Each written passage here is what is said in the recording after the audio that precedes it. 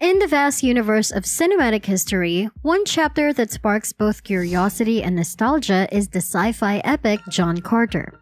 A decade ago, it made its cinematic debut, promising audiences a journey to the mysterious and awe-inspiring Red Planet.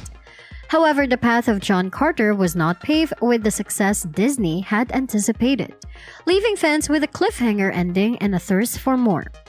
Now, as we dust off the artifacts of the past, let's embark on a cosmic expedition to unravel the enigma surrounding John Carter II.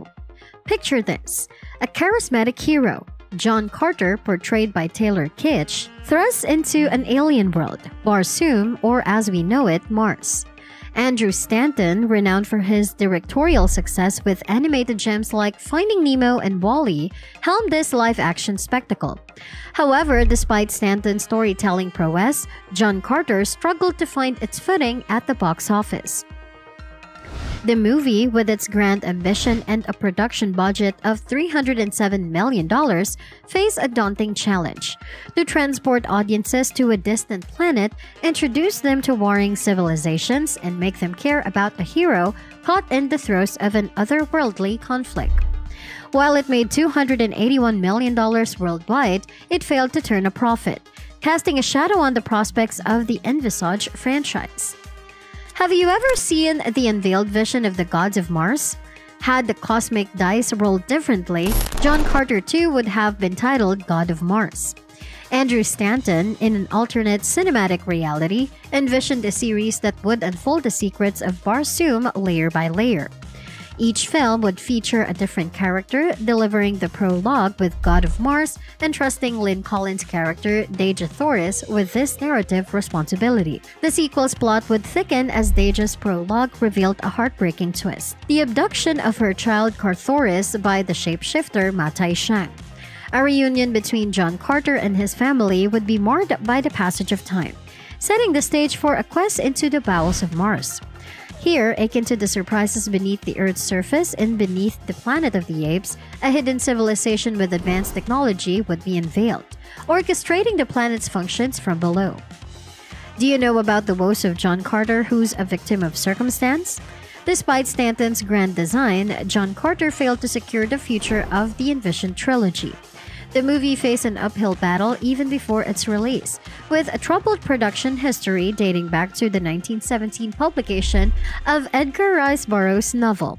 A complex marketing challenge further compounded its struggles, with fans resorting to recutting trailers in a bid to present the film more coherently. The financial disappointment of John Carter became a harbinger of its unfulfilled sequels. While the $281 million global box office might seem substantial, the colossal production budget left Disney in the red. The irony lies in the fact that the movie, about traversing vast distances, faced its own insurmountable gap: the financial chasm between earnings and expenditure. Have you heard the echoes of Barsoom, or a fandom's call to arms? Despite its cinematic misfortune, John Carter echoes in the corridors of fandom. The disappointment over the unmade sequels has manifested in various forms, from online petitions for a continuation of the story to fan-edited trailers aimed at recapturing the film's essence. The depth of this engagement illustrates a lingering hunger for closure and a desire to explore the unseen realms of Barsoom. The passionate outcry for more John Carter adventures becomes a testament to the potential left untapped. The fervor of the fanbase highlights the emotional investment spurred by the captivating world Stanton sought to create.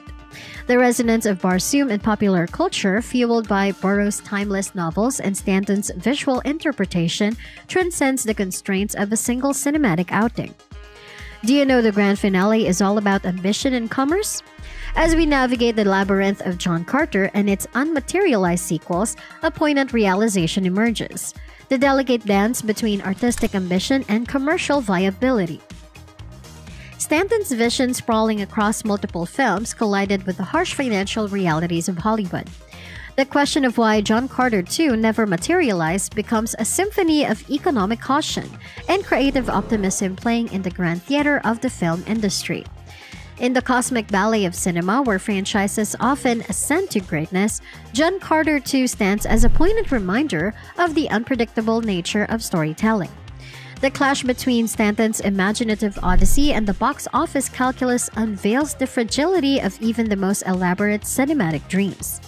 Yet the echoes of Barsoom resonate, whispering that in the ever-evolving landscape of Hollywood, the Red Planet might rekindle its allure, inviting a new generation to soar into the unknown. In the next installment of our cosmic exploration, we will unravel the intricate narrative threads Andrew Stanton envisioned for God of Mars and Warlords of Mars, peeling back the layers of unfulfilled talent and hidden revelation that might have shaped the destiny of John Carter on the Red Planet.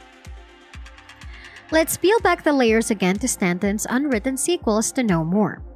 As we journey deeper into the unexplored territories of Barsoom, Andrew Stanton's intricate plans for John Carter II reveal themselves. The proposed sequel, titled God of Mars, teases a narrative tapestry woven with familial bonds, shape-shifting intrigues, and the revelation of a subterranean world. Stanton's storytelling finesse, honed through animated classics, found expression in the unmade sequels that linger as whispers in the Martian wind. Is God of Mars about a torn family? Let's unveil a world of struggle. The sequel's narrative prologue, entrusted to Lynn Collins' Dejah Thoris, set the stage for a rescue mission into the depths of Mars. Thoris, the child of John Carter and Dejah, became the focal point of a plot entwined with familial love and the deception of the shapeshifter Matai Sheng. A reunion between Carter and his family unfurled against the backdrop of an underground city controlled by the enigmatic Firstborn. Here, Stanton's vision echoed the classic trope of a hero returning to find a world change, but with an added layer: the revelation of a hidden society manipulating the very foundations of Barsoom. Are you aware of Beneath the Martian Surface?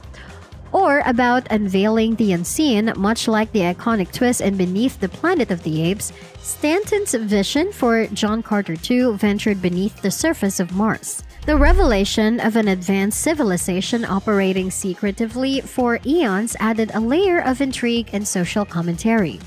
A technology-advanced society hidden beneath the facade of a seemingly primal world mirrored the duality inherent in Barsoom itself. Are you also aware to the difficult financial situation about a sequel lost in the abyss? Yet the dreams of traversing subterranean realms and unraveling the secrets of Mars were eclipsed by the stark reality of Hollywood's financial calculus. The aftermath of John Carter's lukewarm reception left the sequel stranded in the abyss of unfulfilled potential. The financial woes, exacerbated by the massive production budget, pose a formidable obstacle to Stanton's visionary odyssey. Share this interstellar journey with your fellow adventurers and subscribe for more captivating tales from the cinematic cosmos. And of course, ring that bell icon to stay tuned for our next expedition into the uncharted realms of storytelling. Until then, may your adventures be as epic as those on Barsoom.